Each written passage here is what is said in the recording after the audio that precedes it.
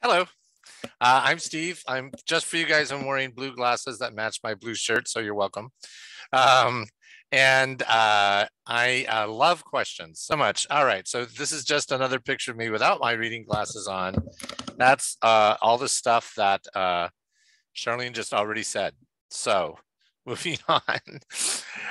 So the first thing I want to ask, like I said, is questions. If you have questions already coming into it, feel free to throw them into the chat box, and then Charlene will let me know if I've got some to answer.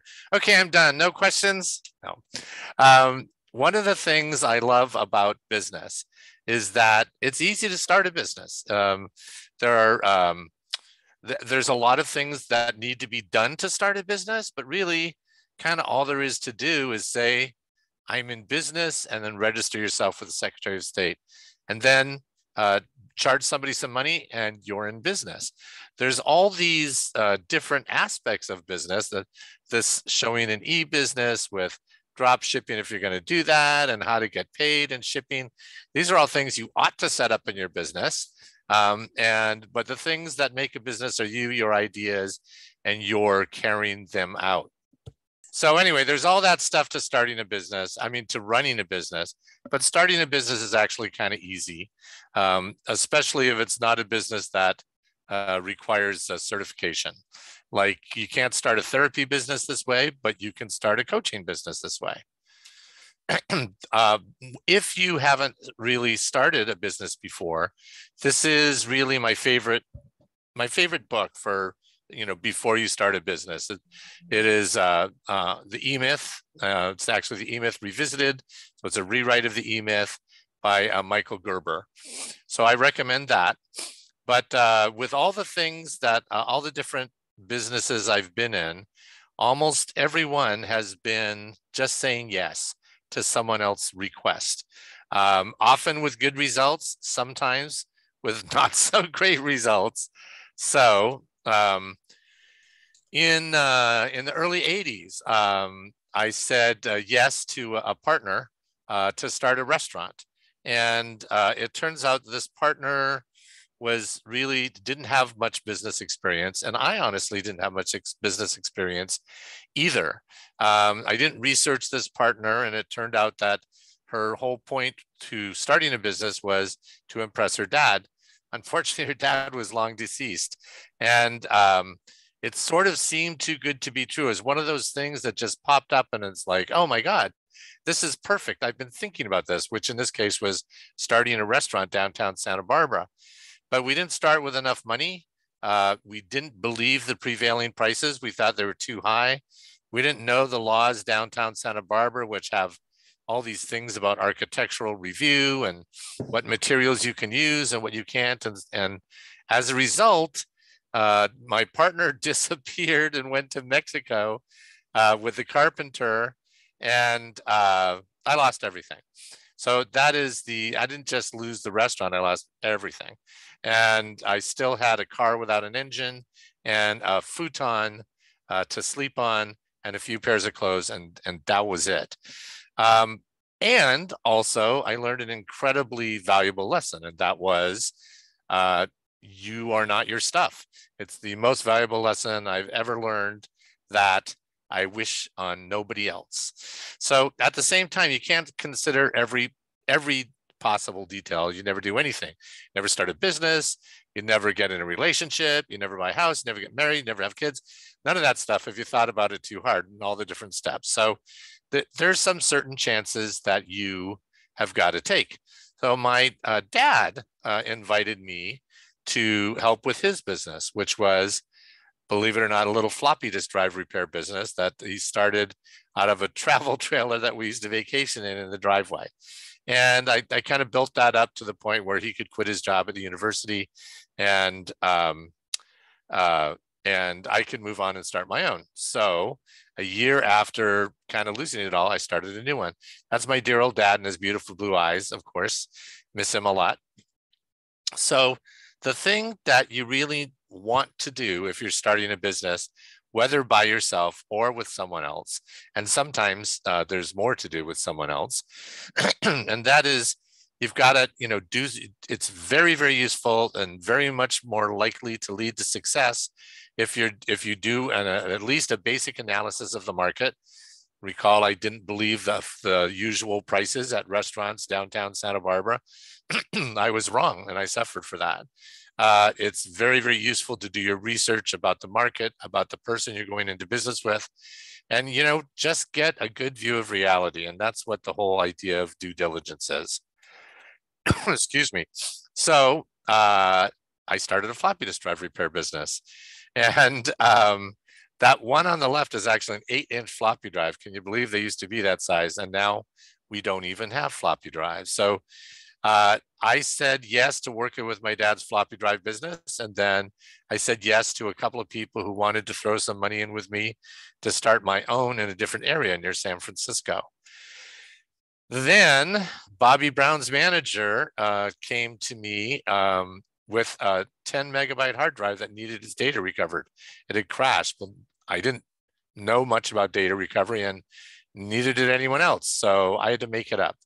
And so I said yes to Bobby Brown's manager to recover the data from his old PC that had all the talent from Fantasy Records in it, Fantasy Records in Berkeley. So I started the first data recovery house. I hired these tiny little people. And then I said yes to basically to trying anything. People would ask me, can you do this? And I would let them know, well, no, but we can give it a whirl. This is the laptop from Pine Grove Library in Orchid, Santa Maria area. And there was a fire in the portable building that was their library, and it burned everything up. And this was the computer that had all the information for the insurance company. And as you can see, it looks like it came out of a volcano. The backup they had to that was a little CD that was sitting in the desk drawer underneath this laptop. And it was just a puddle of reconstituted plastic. So anyway, figured out how to do that. And I didn't know that I could. I didn't know that we could, but I said yes anyway.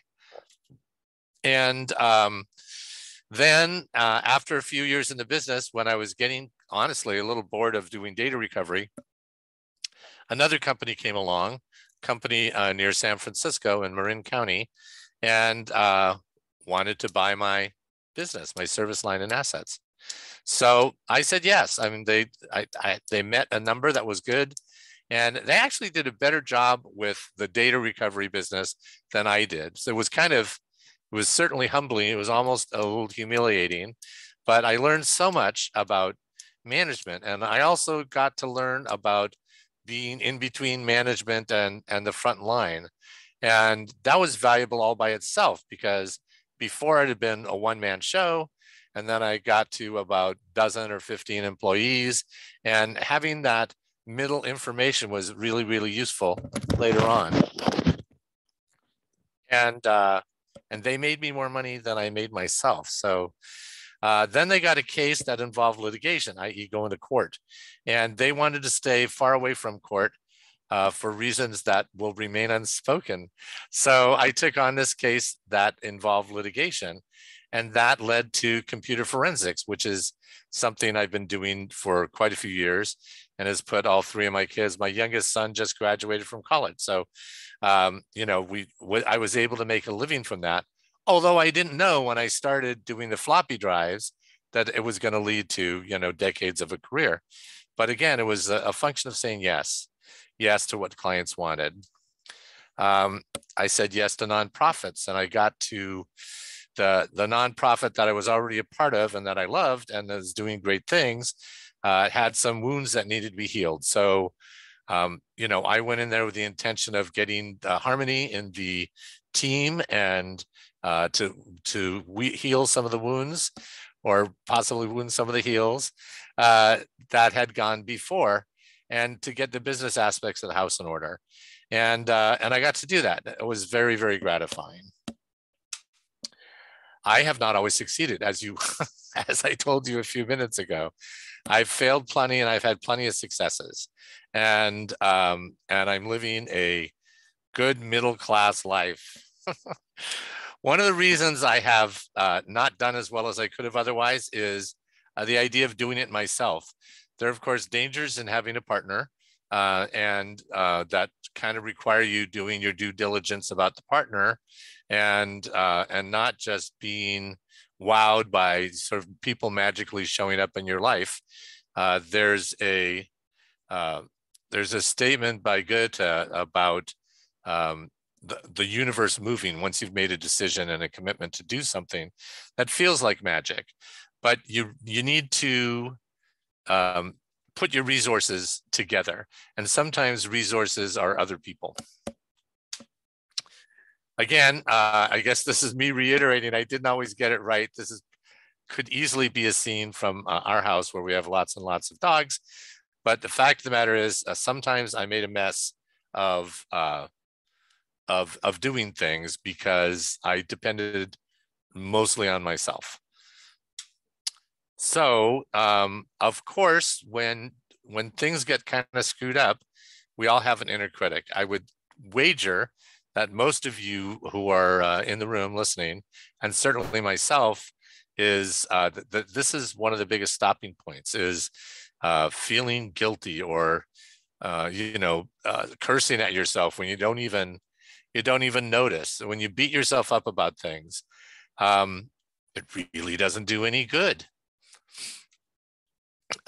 This is sort of, it seems like it's a paraphrase, but it's an actual quote from Thomas Edison. We've heard many times how Edison failed 1,000 times or 10,000 times to create a light bulb that actually worked. But this quote is that he said, "I haven't failed 10,000 times. I've successfully found 10,000 ways that will not work." And I love this quote. It does a lot better than this, right? It's, I have managed to succeed in one more way that didn't work, rather than giving in to the inner critic. So one of the most important things that you can give yourself and others, but certainly yourself, is forgiveness. Forgiveness is a gift. If you forgive yourself, we all muck it up sometimes, as I was doing this morning with the PowerPoint presentation. And it's a matter of grace.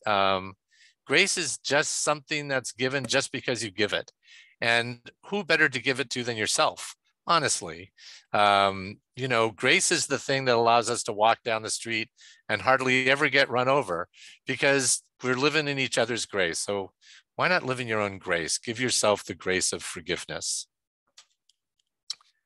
And that also helps to get you out of your own way, so your business can grow. And so you don't get stuck. So you can quickly move on. You can make progress. Getting yourself out of your own way through forgiveness really makes a difference. So what are some other things that get in our way? Well, one is thinking small. Thinking small and not believing in yourself, not believing you can get there from here.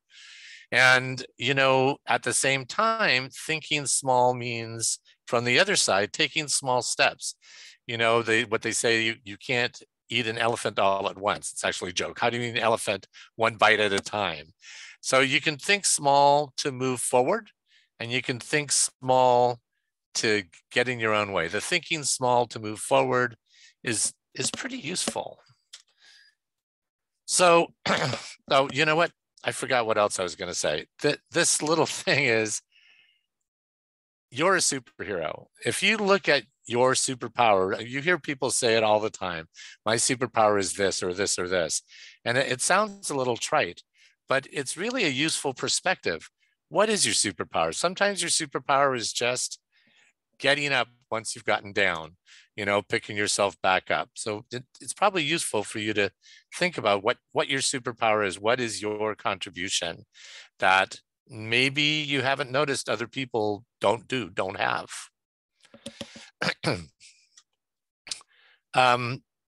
So there's also this common conventional wisdom of following your bliss, and it will all come to you. And the fact of the matter is, like I've said before, it's not, it kind of is magic, but it's also not magic. Just saying, following your bliss isn't going to bring it to you. You need to take action. So then the action that you're taking allows for the magic to happen. So the magic follows the action. So what's your bliss is my question. Have you ever looked into it? I think that a lot of us haven't really looked into what our bliss is. I know that I didn't for the longest time. I was just so busy providing you know, my wife and I, when we got married, we decided, we looked over who was likely to make the most money so one of us could stay home. And what that turned out is the bad money manager got to go to work. That was me. And so I forgot to look into what I wanted. I didn't know what my bliss was. And I'm still finding out. Fact of the matter is, and I did start looking into it in the past just few years. And that is what actually led me to coaching. I had no idea what I wanted in life.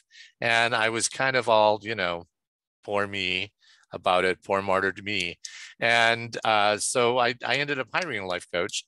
And she just asked me a few questions about what I wanted, but she asked in the right way.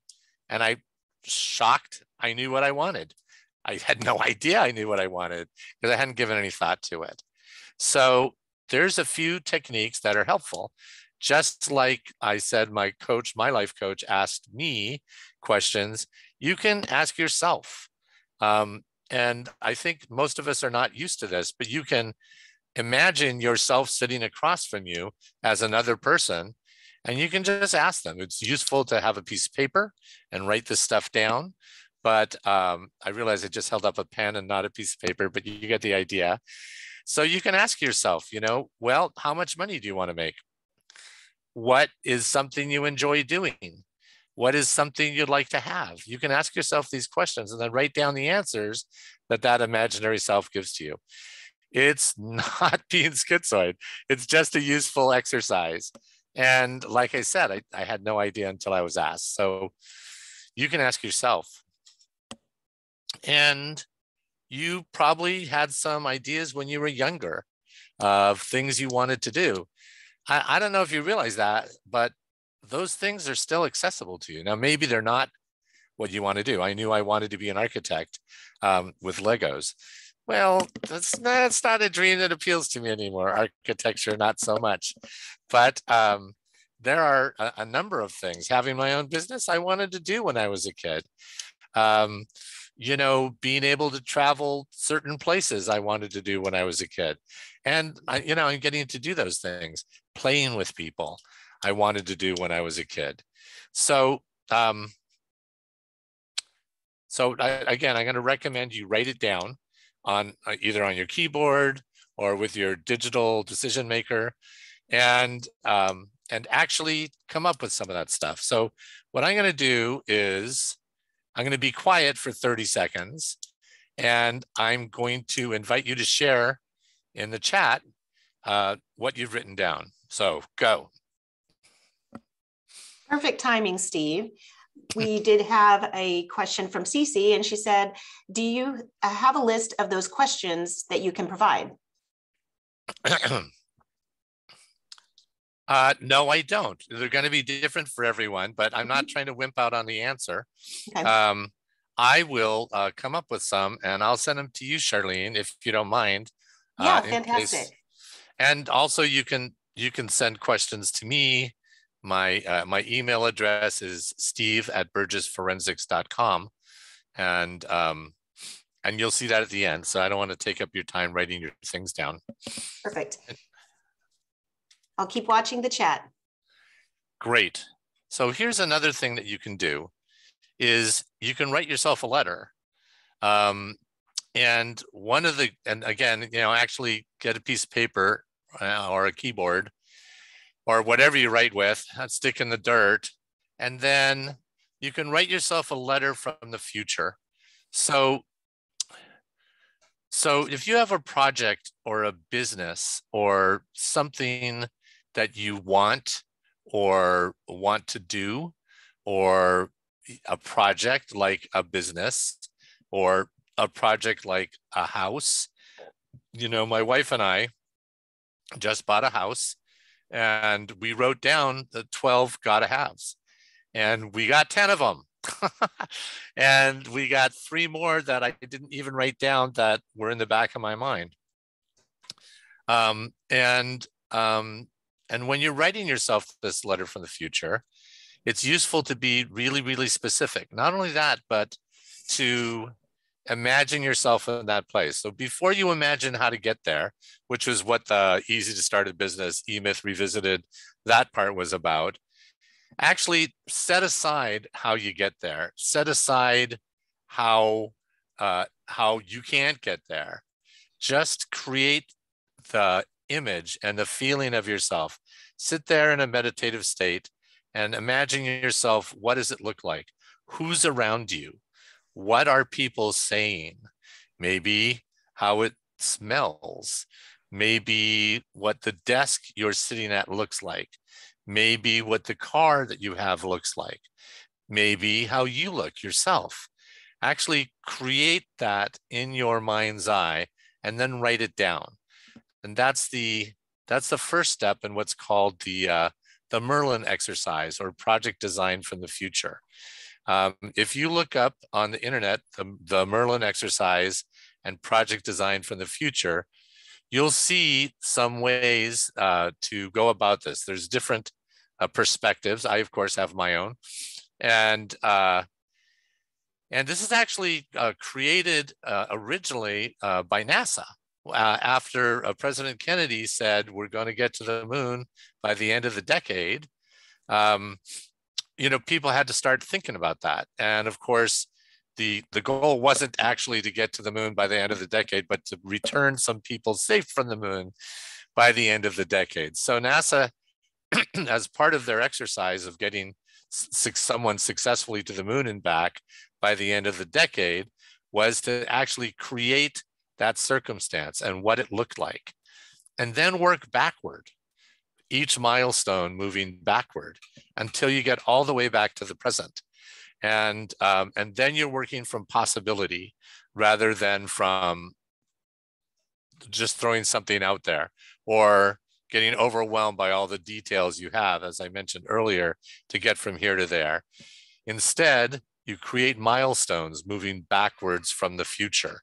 So, for instance, a house, describing a house, and then moving backwards from that house, there's like, getting the deposit and the loan, and moving backwards from that house, there's the process of figuring out, where you want it to be, and then, looking at availability.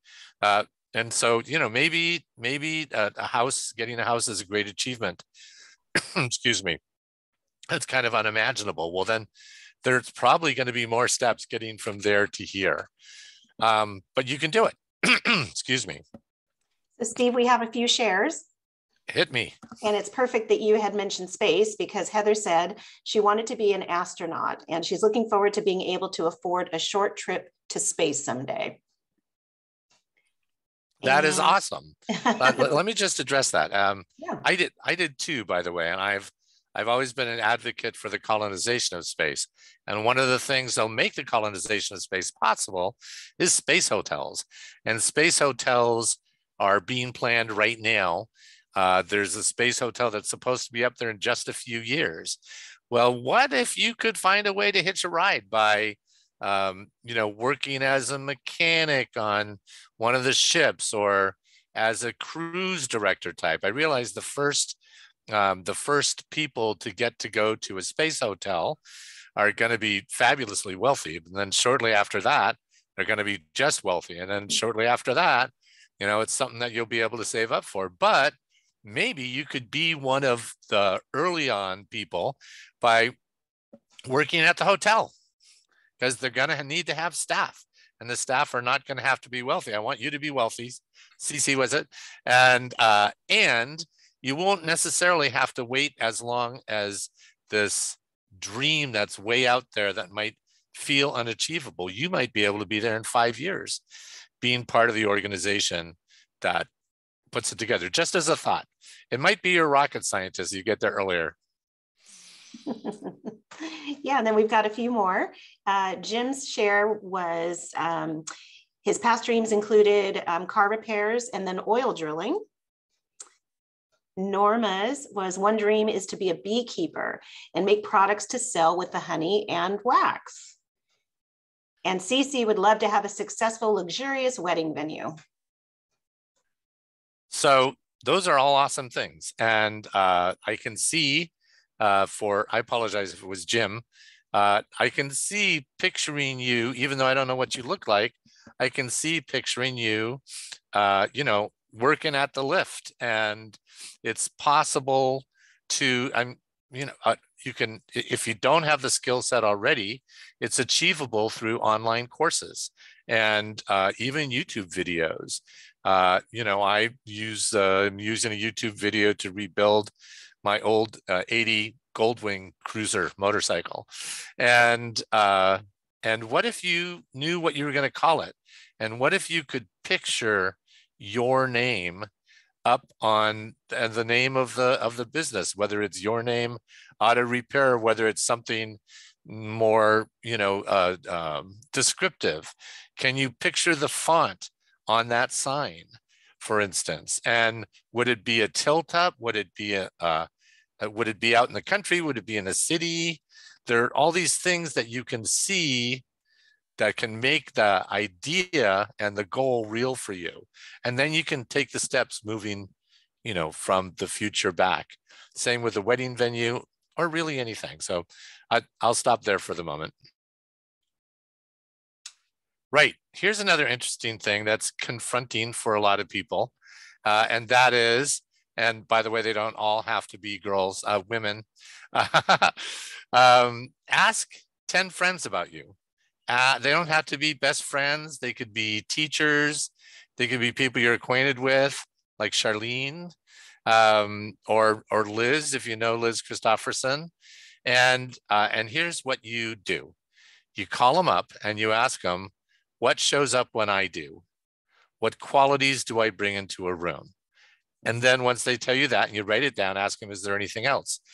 And I realize that sounds like crazy, but you might be surprised. And mostly, this is something that a little bit of homework I give to my coaching clients. And a lot of times they're worried like, oh my God, what are they going to say about me? But the fact is, you're almost certain to be surprised in a good way what people share with you. And what you'll probably find is that people, by and large, think more or less the same kind of things about you. We hide that from ourselves because, we've been present at every bad thing we've ever done, right? And sometimes we don't believe ourselves. Of course, 99.9999% of the time, you're doing just the opposite. You're doing great stuff, great things in life, at least trying to figure it out. And so, but because we're our own worst critic, like I mentioned before, you're not necessarily the best witness for yourself. So ask these other people and see what they say. Now, what I do as a coach is when you write those things down, then I'm going to whittle that down to 5 commonalities. And we call those your essence words. So mine, for instance, are jubilance, leader, humor, heart, and creation. Those are the essences that my 10, or in my case, actually 13 people I asked, brought out as who they can see that I am. I have a feeling that you'll be pleasantly surprised. And if you want to email that to me, again, I'll respond to it. And I think you'll like it. So that's a useful exercise. So now I'm almost done. So, but I've got a few more to go. So I just want to see if there's anything else in the chat that people want to have addressed before I go on. I'm not seeing any questions, Steve, but Kathy did share that a dream is to teach nursery school and now to be able to travel with the money that I earn with my small business. Fantastic. And if it still turns out to be a dream that you want to teach nursery school, you know, schools are going begging for teachers right now. There's so many teachers not going back. There's a huge shortage of teachers in nursery schools and in public schools and in private schools as well. There's plenty of news about it, and it becomes easier to qualify as a teacher. My daughter-in-law, who's just about to give us our second grandson, was a preschool teacher. And she just dropped out because she's gonna have a baby. So there's one opening for you. Okay, so I'll go on. Sometimes life and business feels like an endless tunnel. There's my endless tunnel right there. It looks like the inside of a display. It's the blue matrix. I have certainly been there many times, wondering what's next. But the thing is that we get a kind of blindness when we're caught up in the details. So I know you know the old expression, not seeing the forest for the trees. When you're caught up in all the individual doing of life and stuff and business and living, sometimes it's hard to get the long view. And in the long view, things are easier. You know, looking at these things from the future is really, really useful. Having someone help you view the context of your feelings and your worries and your concerns can kind of allow you to see it in a broader perspective rather than necessarily worrying about every detail. So that's true about feelings, that's true about life, that's true about business. So it's useful to kind of step back, like this slide just says, and stop problem solving. When I'm in the middle of when I'm freaking out, because I do, you know, when I'm up against a deadline or whatever, it feels like the most important thing to do is to dig in, try and solve it harder, take the work home. But, you know, invariably what helps is to just step back for maybe it's 10 minutes, maybe it's for the afternoon, and let it come to you. Because a relaxed mind is a receptive mind. And so the universe can tune into your mind and you can tune into the universe and you can access that magic of your unconscious and of the resources that are out there. You know, maybe it will rain money. And this, on the other side of it, there's likely to be success, but there's definitely always going to be you. So what's something that we should do? We should love ourselves. I mean, literally love yourself. Loving is an action. You know, there was a Stephen Covey book where a guy went to Stephen Covey and said, what do I do? I don't love my wife anymore. And he said, love your wife. And the guy said, but I'm telling you, I don't. And Stephen Covey said, loving is an action. It's not just a thing that happens to you. It's an action that you take. So take the action of loving yourself.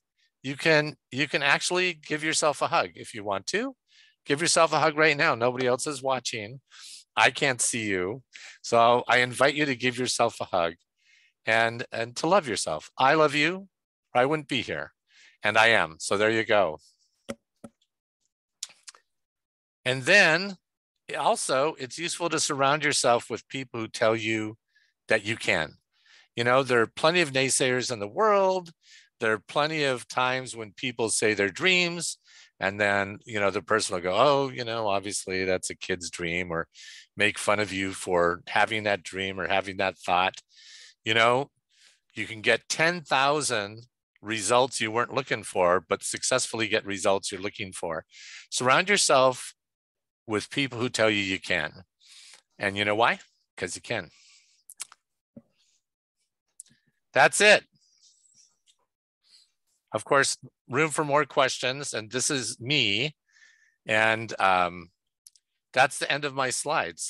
Kathy did have a follow-up. So even though we do have a great need for childcare and educators here in our county, she says she doesn't think that the dream of teaching nursery school is going to work because she's 73 and she wants to travel more now. So new dreams.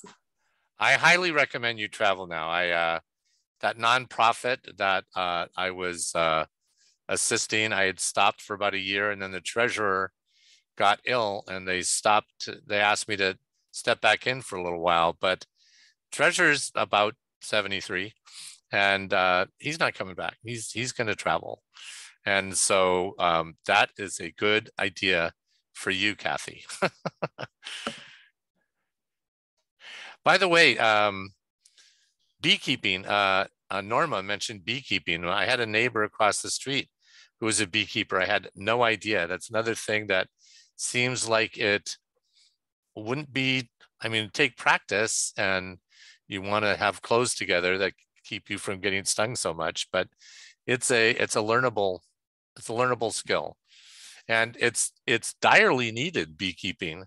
The honeybee in the United States has been on a long decline for a number of years, but besides planting bee type flowers that bees like, beekeeping seems like a really honorable profession that would help the rest of us live longer and get our food pollinated.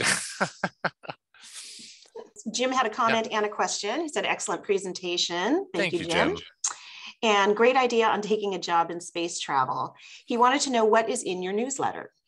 Well, I'll tell you what's in my newsletter is all the forensic stuff.